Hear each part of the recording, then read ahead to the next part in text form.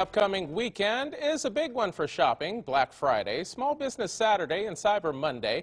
But all of that comes before Giving Tuesday. Local 5's Erinn Taylor spoke with the Salvation Army Greater Green Bay's office about how you can give back.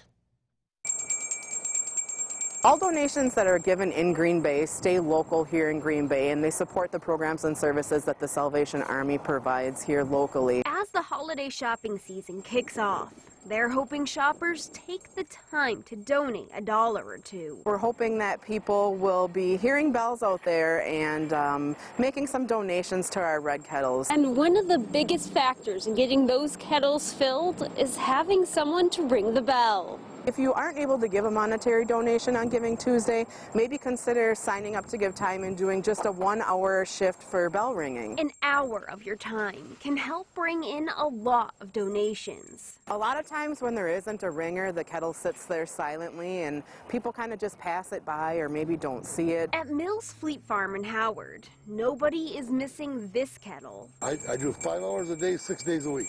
It's a shift he's maintained all holiday season for the past 12 or 13 years. He even kept the bell ringing the entire time we talked. Just second nature? Yeah. Keeping the bell ringing comes naturally after all these years. But that's not the best part of Jager's 5-hour shifts. Meeting up people, you know, and talking to them about the Salvation Army and stuff. That, and the feeling whenever $1 goes into the kettle. It makes me feel good. A way to give back with just the ring of a bell. And I'd say if you can do it, because it would help. In Howard, Erinn Taylor, Local 5 News.